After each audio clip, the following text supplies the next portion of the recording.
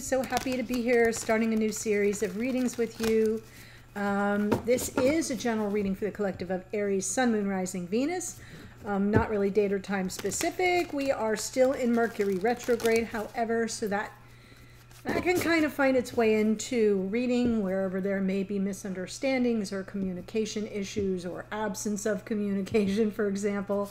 But as a general reading, it may not resonate for everyone, so just take what speaks to you, leave the rest. If it's not your reading this time, maybe it will be the next time, or go into the playlist and see if any titles jump out at you, see if there's anything you missed, because we're all on different timelines. So something I may have read about 6 months ago could be unfolding for you right now, and vice versa. So if you're here as a cross watcher, that's fine. Sometimes you have to flip the energies around. That's okay too. If you're new to the channel, welcome. I hope if you enjoy the reading, you'll consider joining us here by subscribing. And for those of you returning, so much love and appreciation. I'm excited for a new series of readings. Look where we're starting here. The Fool, present energy. Preparing to take a leap of faith, perhaps. You may be assessing some risk here, but feeling like it's worth the risk to just kind of go for it. What's the challenge? The Death card.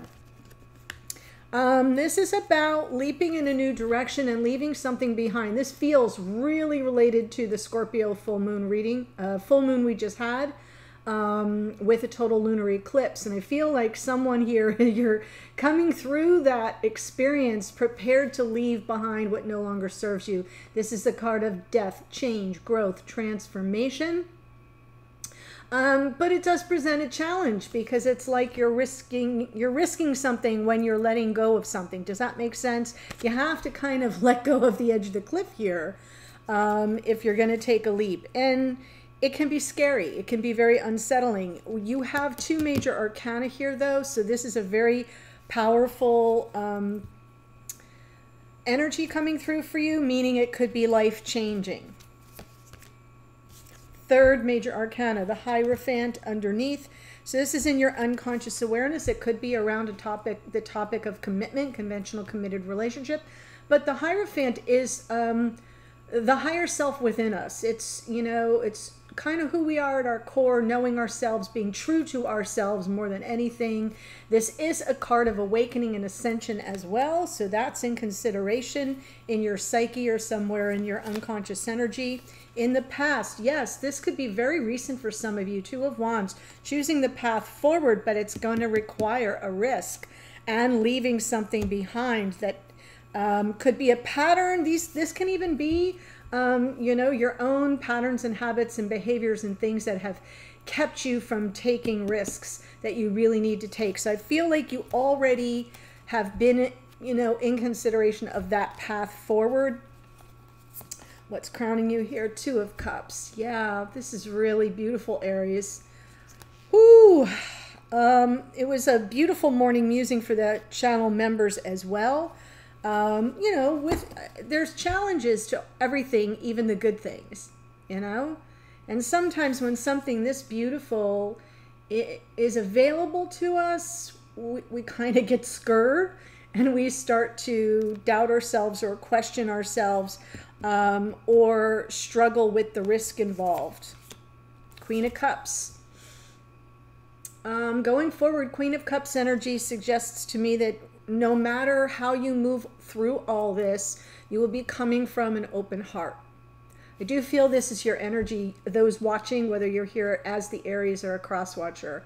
I feel it's speaking to your emotional availability, and what it is that you're trying to bring towards you in this Two of Wands energy, where you've assessed, you've looked out on the horizon, and there's a world of possibilities in the palm of your hands, right? What do you choose? What do you want? And you're telling me in this reading that what you want is the love. What you want is the soul bond, that you're open to it. Look at how open and willing and receptive she is. Love that. I say she because it's a queen, but it's not a gender-based thing. So the message from Spirit, though, Seven of Wands, you may have to kind of fight for it a little bit. In the hidden energies, Knight of Swords, Somebody may be preparing to kind of come back quick, fast, and in a hurry. Could be a need to clear the air. Sometimes I see that with the Knight of Swords. The other problem with the Knight of Swords, though, it's not really a problem. It's just, you know, because the Knight of Swords is the fastest one of the fastest moving knights, other than the Knight of Wands. But this is like the mind gets out ahead of the situation. And, you know, sometimes you can get over your skis in that situation. That's going on behind the scenes, possibly with your person. Who, in your hopes and or fears, Seven of Pentacles, like how long is this going to take? I hear you saying, especially if you're here as with the Aries energy. And the potential outcome, Nine of Pentacles. Okay, so it's independence, autonomy, you know, sort of moving ahead independently, even as you're trying to call in this partnership. So we'll look at that too, the Nine of Pentacles, some Virgo energy there. And what's on the bottom? I love it. Six of Cups, past life soulmate, the warmth, the nostalgia, the comfort of the connection on an emotional level. I am going to read the Fool and the Death cards separately. I don't always.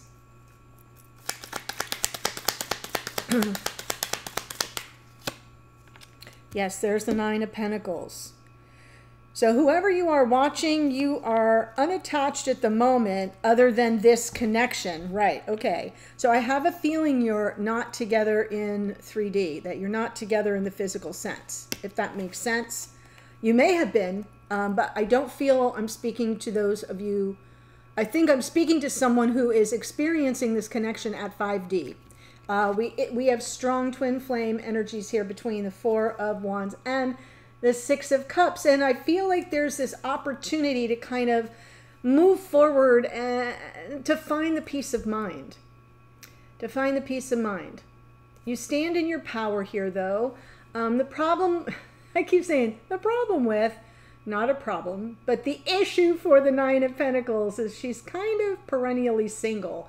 She kind of has no trouble manifesting all her creature comforts and desires and the nicer sides of life, with the exception of a love that stays. And that's what I think, you know, you've got to kind of risk it all. You got to kind of go out on a limb to find your peace of mind in this situation. But let's take a look at the Death card and see what the message is for you there.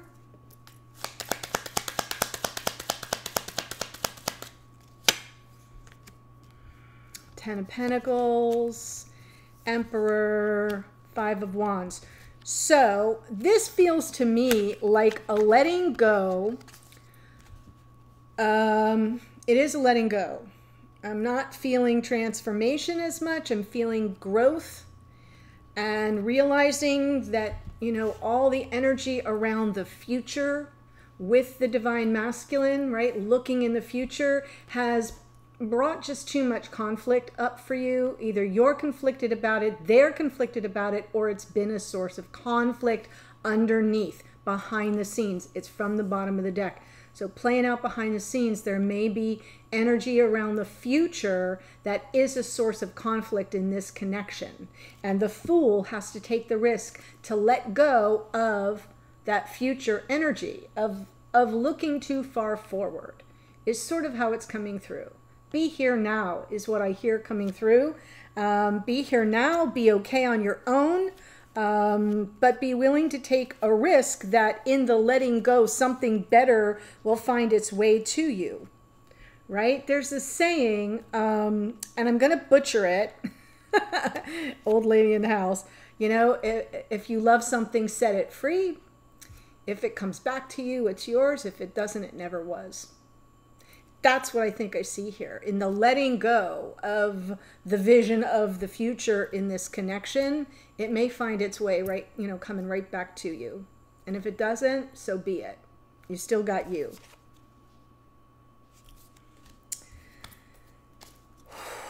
I know, that one just got me. I don't usually cry during an Aries reading, so I'm kind of thrown.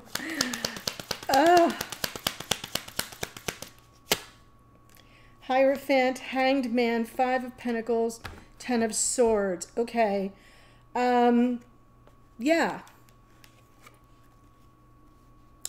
if you examine, and I feel you are, but not in a conscious way, in your unconscious processing, you're examining from like the 30,000 foot view with this Hierophant. Why are things delayed? Why am I in this no man's land? What, you know, there was this painful ending. Is something that ended leaving you kind of feeling really devalued here. The Hierophant is your inner sense of worth and value. That's a card of Taurus. Taurus is all about, you know, our own value, our sense of value and self-worth. Yeah, it's a money house, but, you know, Taurus is ruled by Venus. So it's love of self first and foremost. And I kind of feel like something got lost in translation in a way that the pain was experienced in terms of your sense of value, feeling devalued. And maybe you're re-examining that now. Maybe you're taking that time with the Hanged Man to kind of find some enlightenment within about your own abandonment issues. Like, where does that come from? Why does this situation that didn't work out well have me feeling less than or unworthy? Because you're certainly worthy, or the Hierophant wouldn't be here. Really interesting that comes through. It's kind of a sign of a lot of growth and maturity to be asking yourself those questions, even if not in a conscious way, because you're processing. We're all like, we've got a little CPU running in the background all the time. We've all got that computer brain that's just running things in the background, and then we've got the forward, you know, this is the screen, and we're plugging in data all the time, but then stuff processes. So I kind of feel like that's been a big help. That's going to be a big help to you going forward. Two of Wands in the past. Tower. Ooh, I see this a little bit more clearly now. Okay. Wow. Okay. So this Five of Pentacles now has me feeling like something happened. We have, let me just go through it. I'm sorry. I'm getting a little bit, I'm back and just zigzagging. This is past energy. You made a choice and it backfired in a big way.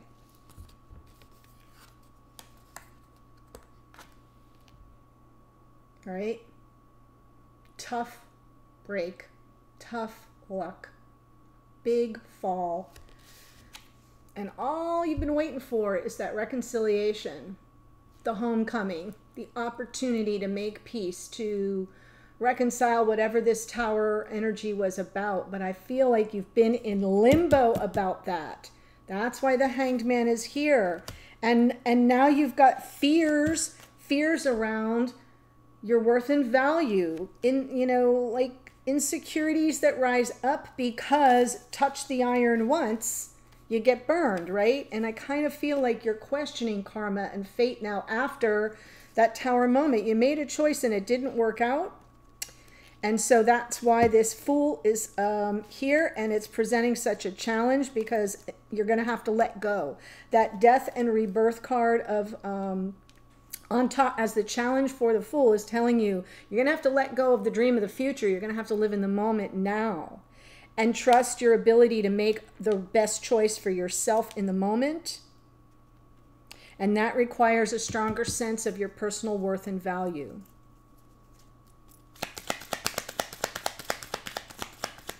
This is some heady stuff here, Aries. Yes, Two of Cups with the Empress, definitely. Four of Cups. And there's the Knight of Wands, a little Sag energy showing up. I feel like there's some sadness here. I mean, in your conscious awareness, what's crowning you is the beauty of this soul bond and soul connection. And here's all the unconditional love of the Divine Feminine, the Empress, the nurturing, the soft port in a storm, a soft place to land. But yet you're kind of still waiting for this return. Here's a return, there's a return, everywhere a return, but it hasn't shown up. And I think you're trying to sort out why. I think you're not happy about it, of course. Makes sense, that's normal. But I feel like with that Four of Cups, the message I'm hearing is, I feel like this person missed an opportunity. I feel like this person missed an opportunity. And I'd welcome their return to bridge the emotional distance between us. So that to me is a big step of personal growth, where now you're saying, I am of value, I am worthy of, and this person is the one that made the bad choice. And, you know, let's be kind in the comments, right? You don't need to slam anybody. That's not what we do here on this channel. But I feel like you're coming through it more peaceful, even if you're on your own at the moment, because you're sort of connecting the dots about the nature of twin flame, if this is in fact a twin flame scenario, which it looks like that's who I'm speaking to in this reading.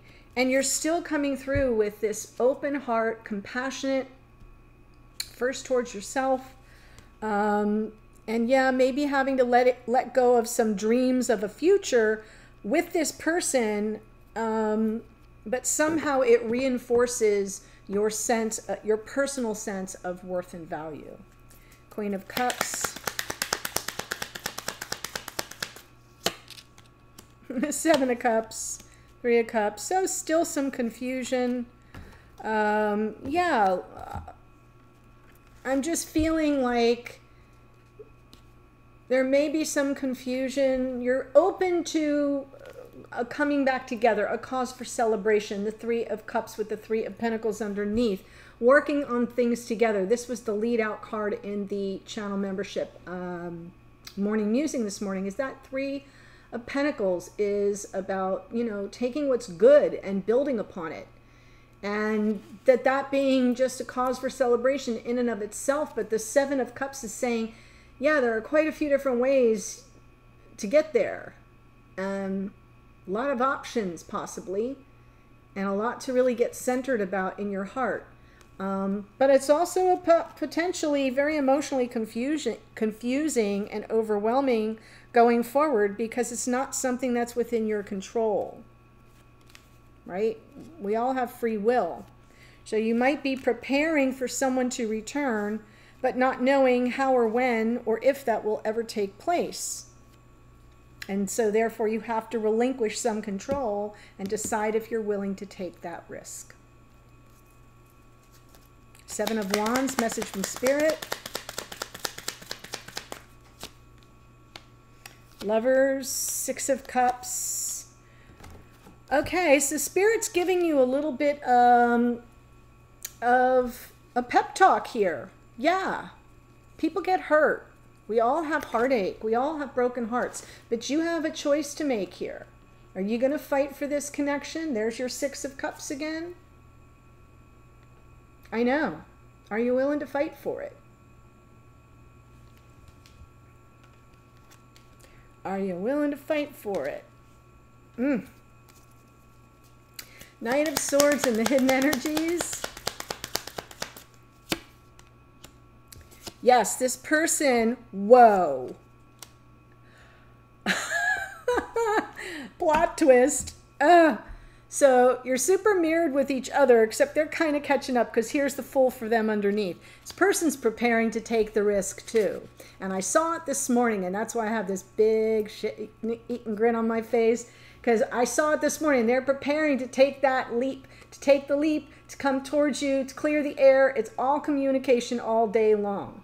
Speak their truth, to make sure that they're understood, that there are no misunderstandings. That's what's brewing behind the scenes.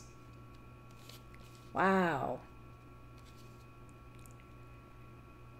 Yeah. I know that's them. Seven of Pentacles in your hopes and or fears. Yeah, how long do I have to wait for this amazement to happen? Two of Cups again comes out. Wow.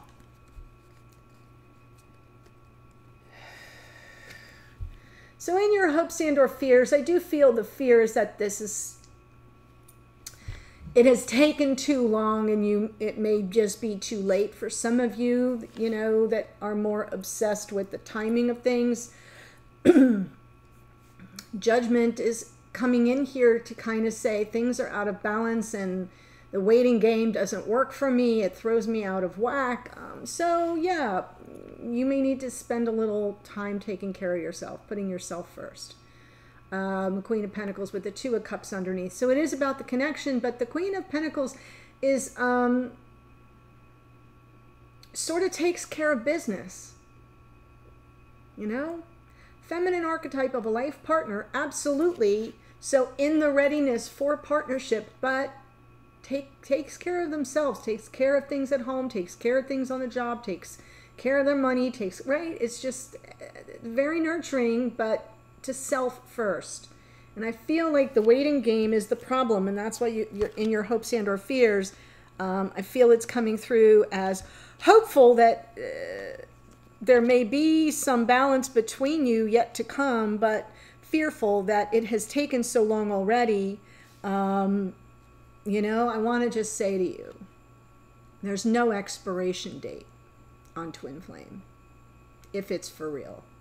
No expiration date on love, by the way. Not energetically. That's a choice. You choose to cut it, you choose to walk away, that's it. But if your heart's open, there's no expiration date on that. And I feel like some people feel, you know, oh, well, it's been 6 months. Oh, well, it's been a year. Look, it's been 10 years in my storyline, so, and I don't feel the expiration of it. I feel the connection more than ever, if that's possible. And I don't feel it's, you know, I don't feel it's delusional, and I don't feel it's unrealistic. It's not stopping me. If I want to go out, I go out. If I want to see someone, I see someone. That's not the issue. It's the connection doesn't have an expiration date for me. And unless or until I feel that other person's energy disappear and go away, it's still anyone's game. So I want to just kind of share that with you. For those of you that feel very pressured by time, the passage of time. 9 of Pentacles. The Sun. 7 of Pentacles again. Yeah, you're going to be rewarded here for it'll be worth the wait, guys. What did I just get done saying? 9 of Pentacles, the Sun, 7 of Pentacles. Yeah, your happiness will take time. The message will come in. It'll come from the heart. It'll be sincere. But it's anyone's guess when. It will unfold organically over time, and not 1 minute before it's ready to be kind of pulled right out of the garden. The day you plant the seeds is not the day the garden grows. And sitting here, you know, this guy is tending to it. You know, you till the soil, you feed it plant food, whatever you do to kind of nurture it and give it time to grow deep roots. And then it finally pops up through the ground and you're like, oh, look at that. Where did that come from? So I know we're growing a connection here, but I feel like you've got to, you know, keep things flowing in the right order, timing-wise. Take care of you first. Live your damn life. Live it well. Okay, so there is a link to the extended below. And before I tell you all the energies that showed up here astrologically, that reading will be from the other person's point of view, how they see the situation at present, how they see or think or feel about you, and their intentions going forward. And I'll close out with some oracle. Okay, so here's who showed up. The Fool is Aquarius. The Death card is Scorpio. We have the 9 of Pentacles twice. That is Virgo energy. The Hierophant is Taurus. Hanged Man is Pisces. The Tower is Aries. The Wheel of Fortune is actually a card of Jupiter, Sagittarian energy. We have the Empress is the Libra. It's the card of Venus. It's Libra and Taurus. Knight of Wands is Sagittarian energy. We've got the Emperor is Aries. Queen of Cups can be Cancer, Pisces, Scorpio. The Lovers is Gemini. The Fool is out that second time. That's Aquarius. Justice is Libra. Queen of Pentacles is Taurus, Virgo, Capricorn. The Sun is Leo.